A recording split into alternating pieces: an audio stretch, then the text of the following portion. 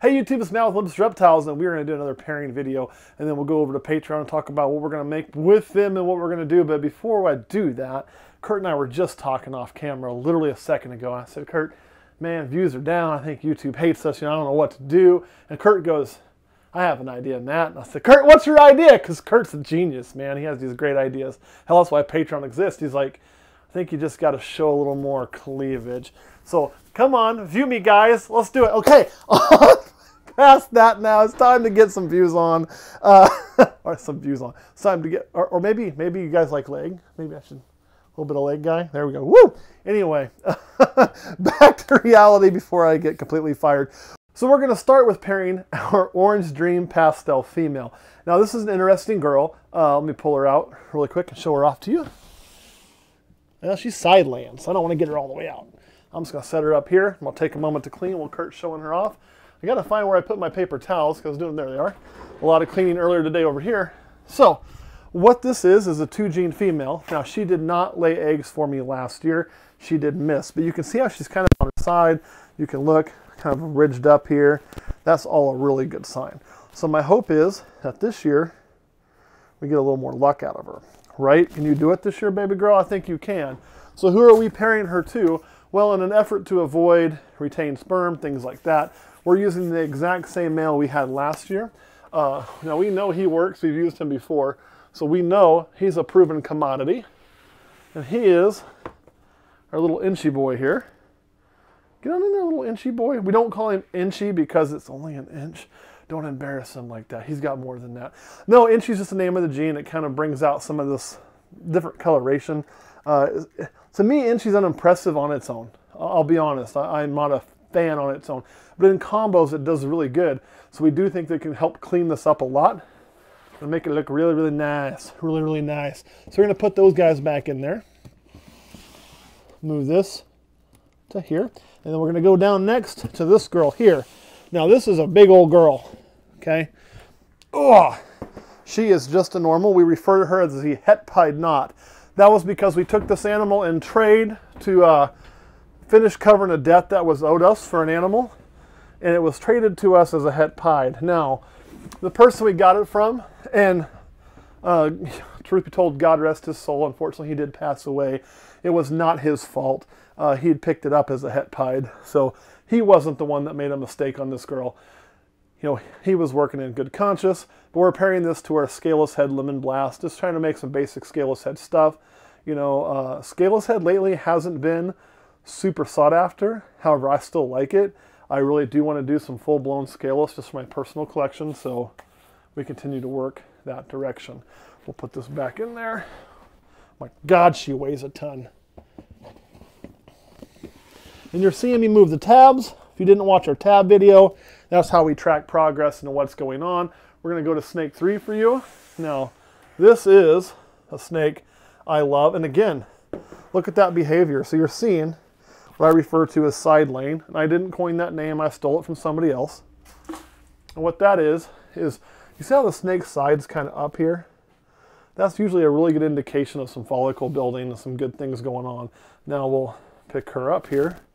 And you'll see she is not ovulated or anything. I can guarantee you that. She's still looking quite normal. So no surprise there. Get you back in there, girly. And her being a straight calico, we are trying to make more calibes. Why?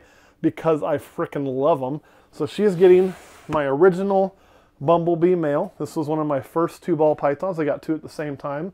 This was my first introduction to owning these great animals. And Apollo was one of those, along with Erebus. Erebus has never been bred for us. He simply gets to hang out, live the life of luxury, pretty chill. But Apollo, he has to put in work. So, sucks to be him, I guess. Next up is a pairing, guys, I'm really, really excited about. And that is this girl right here. Oh, man, did you make a load in there for me to clean up. So what she's doing is she's moving a lot of litter out the way. That is also a really good sign. That could be what you call a nesting behavior. Although I don't think she's truly nesting yet. I think it's just quinky dink. Sometimes those aren't always signs. And I'll prove it because I'm going to shuffle all this back in here. And she's going to probably not recreate it. But she is a really cool snake. Oh, I thought you had more in there for me. Get that out of there too while I'm in here. But as you can see too, no ovulation there, nothing going on with that. So what she is just a single gene black pastel. So once you get her out, it doesn't look as much nested as it did. Get this kind of all fluffed back up for you, baby girl.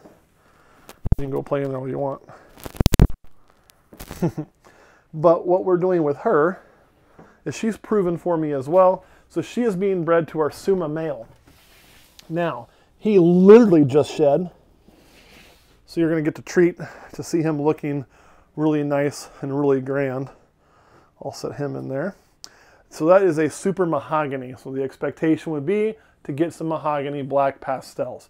We will then be holding some of that back. I'll ask Patreon information, but I'll kind of give you an idea of what we do on there. We'll be keeping some of that back if we do hit what we're after, with an idea to breed a black pastel mahogany back to the Suma to try to get some Suma black pastels and truly get that jet black snake.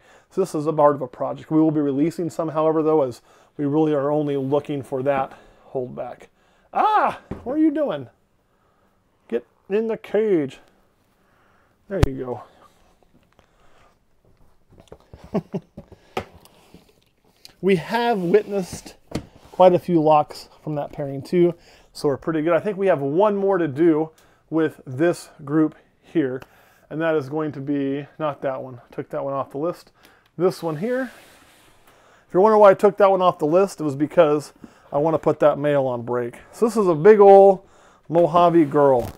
Now, neither one of my Mojaves went last year as part of the move. I got pretty high hopes for this girl here this year. Come here, you. Let's have a look-see at you, shall we?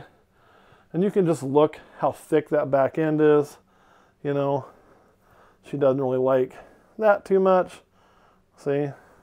So I'm feeling pretty good with her, but no guarantees. She is one that did fool me last year too. Stop fooling me. It's not nice.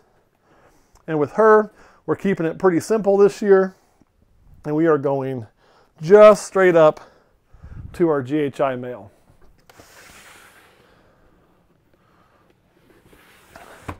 The reason for that is there are not many 2-gene combos that I like better than the GHI Mojave.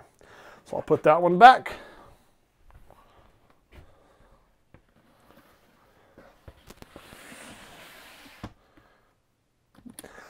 All right, Kurt, any questions? No. All right, guys, that's 5 pairings. We got at least, I don't know, probably 10 more to do for these videos are over. Not 10 more videos, 10 more total pairings. I think we'll about have it covered then. But we will mix some other things in as well. So we'll see you next time. Thanks for watching.